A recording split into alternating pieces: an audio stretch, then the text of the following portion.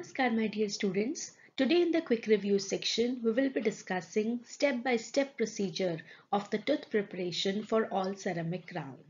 We will be discussing for both interior and posterior teeth. This is a very important topic both academically as well as clinically. It is one of the practical exercise at the graduate as well as in the postgraduate level. And second, it is very important in our clinics also to understand the step-by-step procedure to do the tooth preparation. So let's begin. Before proceeding to the tooth preparation, let us quickly revise what is an artificial crown. It is the artificial replacement that replaces the morphology, function and contour of the missing tooth structure. Okay, now this can be of two types depending on the coverage. It can be a partial veneer crown or it can be a full veneer crown. The partial veneer crown is when the restoration it covers two or more surfaces of the tooth partially. Okay, now depending on the coverage, it can be a 3/4 crown or a 7/8 crown. The full veneer crown, it covers all of the clinical crown. So that will be a full veneer crown. And the full veneer crown, depending on the material that we are using, it can be a complete cast crown. That is the metal that we are using, cast metal, the metal ceramic crown or the porcelain fused to metal crown. And third is the all ceramic crown. So coming to the full veneer crowns, these are the crowns in which the crown it covers all the axial walls and the occlusal surface of the teeth. Depending on the material, as we just discussed, they can be complete cast crown made up of the cast metal. Noble alloys, base metal alloys are all used to make the crown. They are mainly given in the posterior region. Second are the metal ceramic crown. In this, the substructure or the base is made up of the cast metal, which is veneered with a layer of fused porcelain, which mimics the appearance of the natural tooth. These are one of the most widely used fixed restorations in dental practice.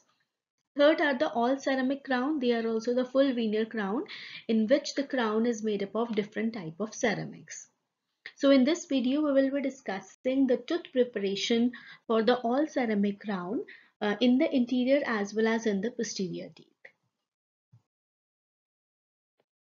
Indications for the all ceramic crown. The first indication is the high aesthetic requirement.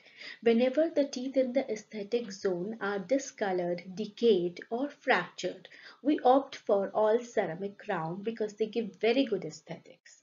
Second, considerable proximal caries if it is present and they cannot be restored by the composite restorations. Third, the incisal edge should be reasonably intact. It should support the crown to give structural durability. Then the endodontically treated teeth. If the remaining tooth structure is very less and we are planning for post-core, we can go for fiber post followed by the all ceramic crown in the aesthetic zone. Last and very important, there should be a favorable distribution of the occlusal load. There should be no signs of parafunctional movements like bruxism, and the centric contacts should be supported by the tooth structure. Contraindications for the all ceramic crown. First is when more conservative restoration can be planned, like the composite restorations, then we avoid giving the crowns or the all ceramic crowns. Second, thin teeth, the teeth which are thin faciolingually. There is not enough tooth structure to support the crown. There we avoid the all ceramic crown. Third is deep bite, traumatic bite. Okay, next is short clinical crown, where we can just observe that it will not offer minimal retention after the preparation. There we have to choose for the other treatment options. And last and very important, as we just discussed, that any kind of parafunctional, for example, heavy bruxism, in these cases, the all ceramic crowns should be avoided. Advantages of all ceramic crowns. First is that it gives excellent aesthetics. All ceramic crowns, they have high translucency and they do not have a dark margin as the porcelain fused to metal crown. Second, they have good strength and durability.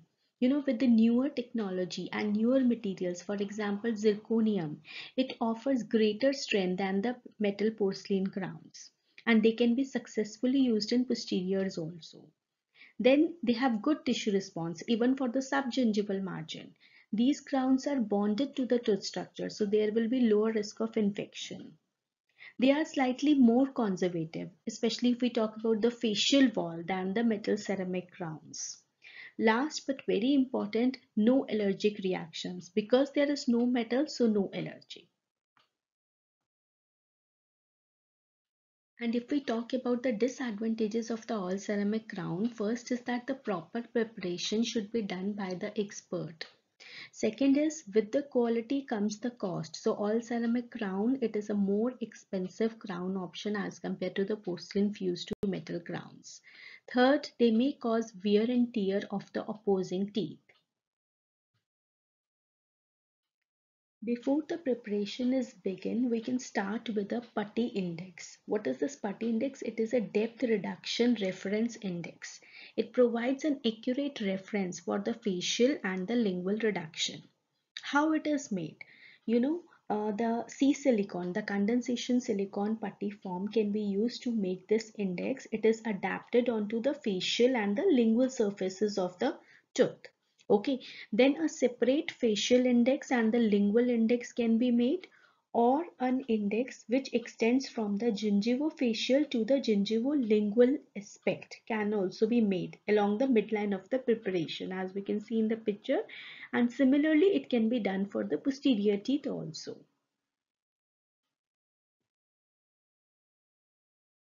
Now let us discuss the tooth preparation for the all ceramic crown, the step-by-step procedure for the interior crowns. Interior all ceramic crowns. The tooth preparation, the step number 1 is depth orientation grooves. The depth orientation grooves are given by the flat and tapered diamond. They are given on the two planes of the facial surface, the gingival part and the incisal half. On the gingival part, 3 grooves can be made, and then 2 grooves can be made on the incisal half. The diamond should be inserted to the full depth of the diameter or slightly deeper, and the tip of the diamond should be slightly supragingival in the gingival half, okay, as we can see in the picture. Step number 2 is the incisal reduction. For this also we will need a flattened taper diamond point. We will first give the incisal orientation grooves about 2 mm deep. Then the incisal reduction will be done to the depth of the orientation grooves. This much incisal reduction is required for the adequate aesthetic results.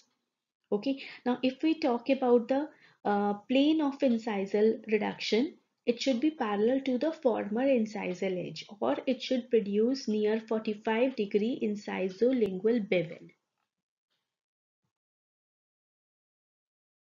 Next is the facial reduction, that is the step number 3. For this we will be using the same diamond point, flattened taper diamond point. The facial reduction will be done in two planes, the incisal segment and the gingival segment. First of all, the incisal half of the facial surface is reduced. It should be reduced so that it permits enough porcelain for the aesthetic satisfactory result. Then we will reduce the gingival segment of the facial surface. This part should be reduced with a minimum amount of taper. First of all. Second, it should produce a depth of around 1 millimeter, and then the shoulder should be prepared with this process when we are reducing the gingival part of the facial surface. Extend the facial reduction through the proximal surfaces, and then we start with the step number 4, that is the lingual reduction. Lingual reduction is again done in two halves. First is we use small round wheel diamond point to create the concave surface. The lingual reduction will be approximately 0.5 to 1 millimeter. At least 0.7 mm clearance should be present with the opposing tooth. Okay. Second, we will be doing the lingual axial reduction with the help of flattened diamond point. In this, we will be forming the finish line, that is the shoulder will be extended onto the lingual surface. There will be minimum taper and to a depth of around 1 millimeter. Once we are done with the reduction, we will go for the finishing. That is the step number 5. We will finish our tooth preparation. Two carbide burrs will be used. First is for the axial finishing, we will be using number 171 burr, carbide burr. And for the shoulder finishing, we will be using 957 burr. That is the end cutting finishing burr for finishing the shoulder margin. Then we can use the horizontal facial index to check the amount of the facial reduction that we have done, or we can use the mid sagittal index to check the overall reduction. Now let us understand the features of the tooth preparation that should be present, because each feature, it serves its own function. First, if we talk about the axial reduction, it gives the retention and the resistance form, along with that the structural durability. So enough reduction should be done with minimal taper. Rounded angles, it gives the structural durability. Then the concave cingulum reduction, it also gives the structural durability. Vertical lingual wall, it should be prepared with minimal taper. It will give the retention and the resistance form. Then the shoulder margin, which we give throughout in the all ceramic crown, it gives the marginal integrity and the structural durability. Next, we come to the tooth preparation of all ceramic crown, the step-by-step procedure for the posterior crowns. For the tooth preparation of posterior all ceramic crown, the step number 1 is depth orientation grooves. You know, these grooves help us to do the uniform occlusal reduction. For this, we will be using large round and taper diamond points. We will give one groove on each triangular edge and one in each major groove. The depth of the grooves will be around 1.5 to 2 millimeter. Step number 2 is the occlusal reduction. The occlusal reduction is done with the same diamond point, that is large, round and taper diamond point. The overall reduction, the final occlusal reduction should be 1.5 to 2 millimeter deep. Okay, and it should follow the geometrical inclines of the occlusal surface. So it will be just simulate the occlusal anatomy. Once we are done with the occlusal reduction, we will give a functional cusp bevel. This bevel is given with a large round and taper diamond point. Okay, on the mandibular teeth, it is given on the facial inclines of the facial cusp, and on the maxillary teeth, it is given on the palatal inclines of the palatal cusp. That is the functional or the supporting cusps.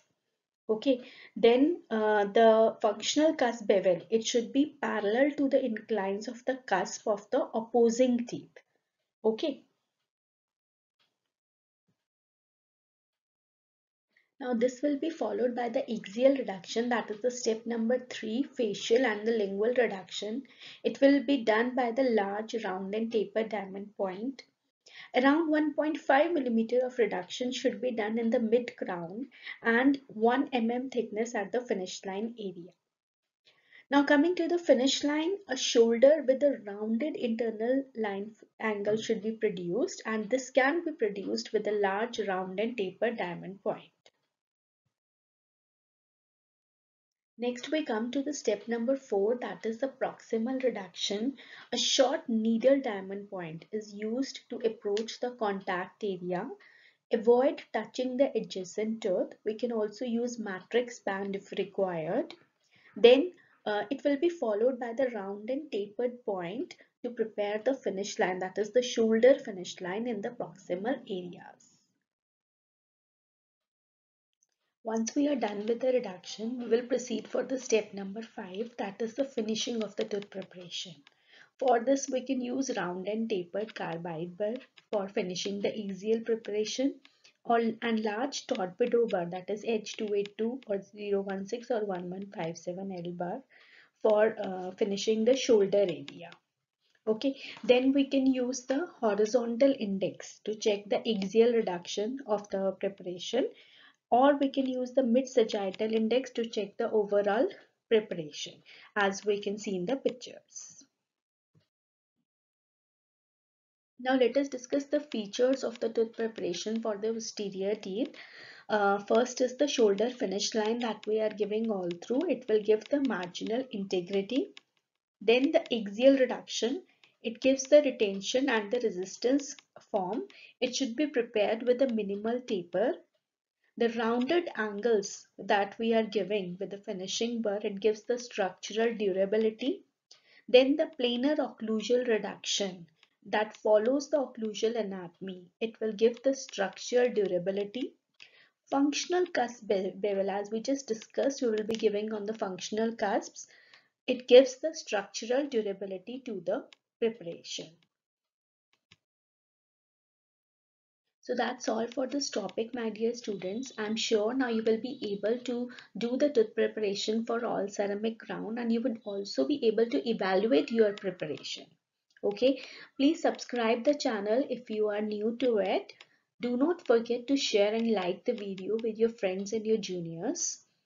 Give your topics in the comment section. I will try to make the videos on your given topics. Wish you success today and always.